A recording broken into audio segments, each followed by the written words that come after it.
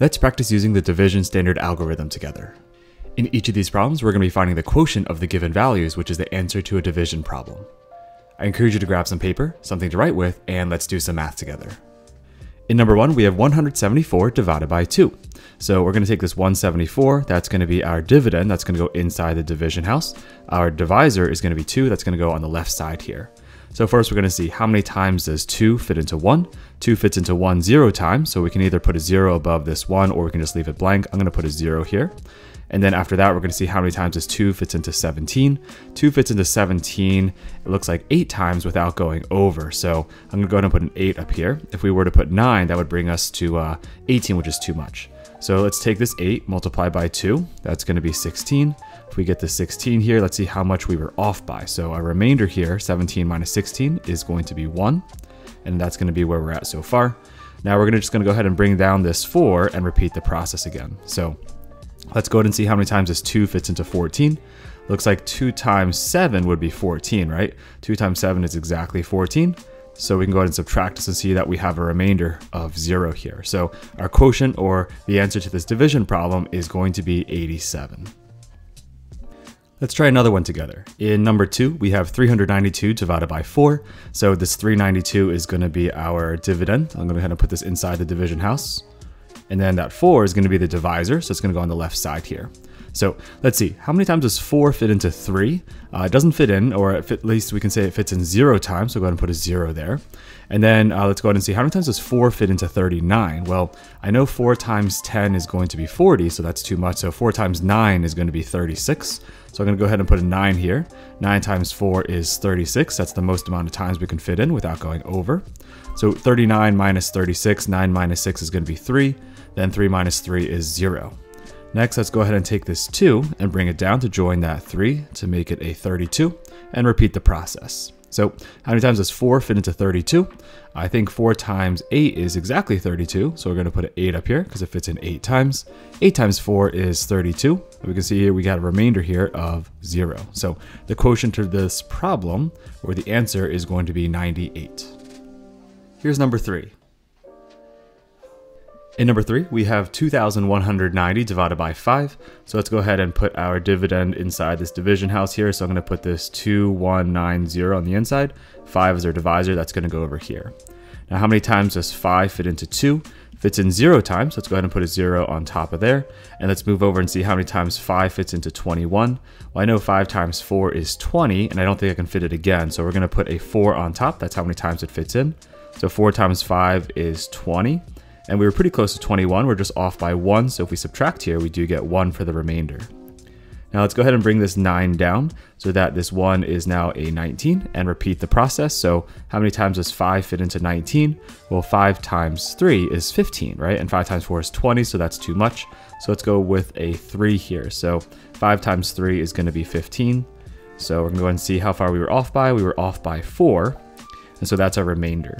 Now we can go ahead and just bring this 0 down and have that 0 join the 4 to make it 40, and repeat this process, I think, one more time here. So 5 into 40, how many times? Well, 5 times 8 is exactly 40, so I'm going to go ahead and put an 8 here. 5 times 8 is 40, and we can see here that we have a remainder of 0. So the quotient in this division problem is going to be 438. All right, here is number 4. In number 4, we have 2,178 divided by 3. So let's see, our dividend is going to be this 2178. Go ahead and put that inside that house. And our divisor is this 3 here. So how many times does 3 fit into 2? Well, it's not going to fit in a whole number of times. We're going to put a 0. Now let's repeat the process here, except let's use the 1. So how many times does 3 fit into 21? Well, 3 times 7 is exactly 21. So that's going to work out nicely.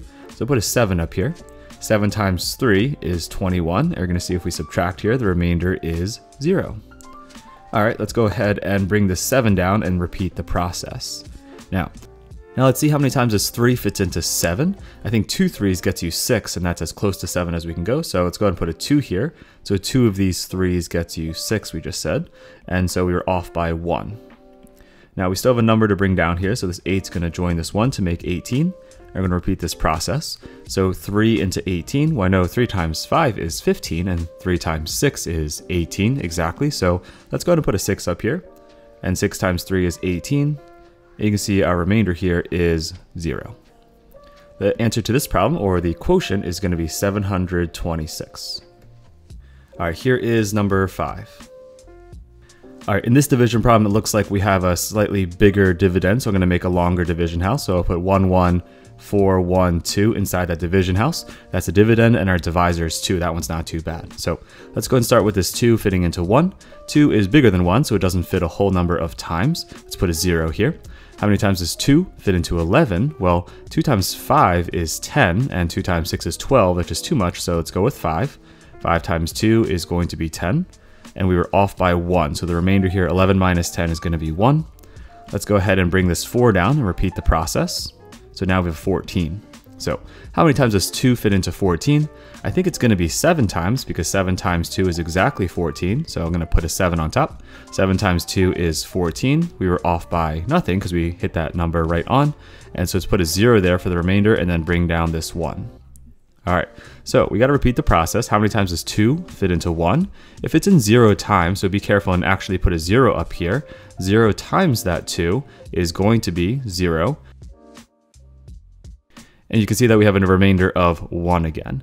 Let's go ahead and bring down this 2 and repeat this process one more time, I think. So we have a 12. And so how many times does 2 fit into 12? I think that's going to be 6, because 6 times 2 is exactly 12. So 6 times 2 is 12. You can see the remainder here is going to be 0. So the quotient here is going to be 5,706. All right, here is number 6. In number 6, we have 46,123 divided by 7. So let's go ahead and set up our division house here. We have a bigger dividend as well. So I'm going to put 4, 6, 1, 2, 3 inside this division house, and our divisor is 7.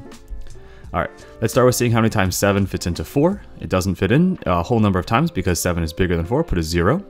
And so let's join this 6 and 4 together to make 46. So how many times does 7 fit into 46? Well, 7 times 5 is 35. 7 times 6 is 42. 7 times 7 is 49, so that's too much. Let's go with 6 here. If we put a 6, 6 times 7 is going to be, we just said 42. Let's go ahead and see how far we were off by. So 6 minus 2 is going to be 4, and 4 minus 4 is 0, so the remainder is 4 here. Let's go ahead and take this 1 and bring it down, so it's now 41. How many times does 7 fit into 41? Well, I think 7 times 5 is 35. 7 times 6 would be too much, right? That's 42. So let's go with a 5 here. 5 multiplied by 7 is going to be 35. And it looks like this remainder here, if we subtract, is going to be 6. Let's go ahead and take this 2 and bring it down and repeat the process, but now we have a 62 down here.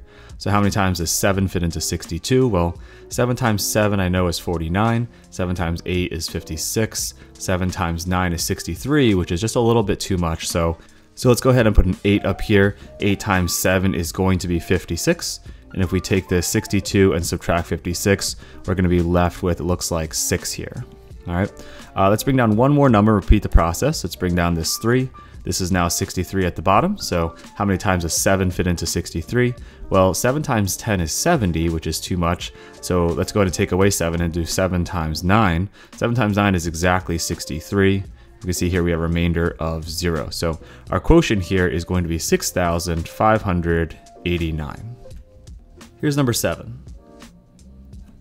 In number 7, we have 5,520 divided by 15. Now, this is the first problem where we have a divisor that is double digits, so we may not be able to just use our multiplication facts as well, but hopefully 15 is not too bad of a divisor. But we probably don't know our 15 times tables as well, so I'll write some work on the side if that helps. So first, let's just see how many times does 15 fit into 5? Well, it's bigger than it. So just like we've been doing earlier, we're going to say it doesn't fit in a whole number of times. Now, 15 into 55. Let's think about our 15 times tables. I'll do this on the side here. But if we go ahead and say that 15 times, let's go with 3 maybe to start with, because I know 15 times 2 is 30. So that's going to be, let's see, a 5 and a 1. So 15 times 3 is 45.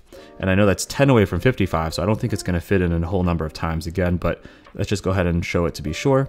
So 15 times 4 is going to be, let's put a 0 and a 2.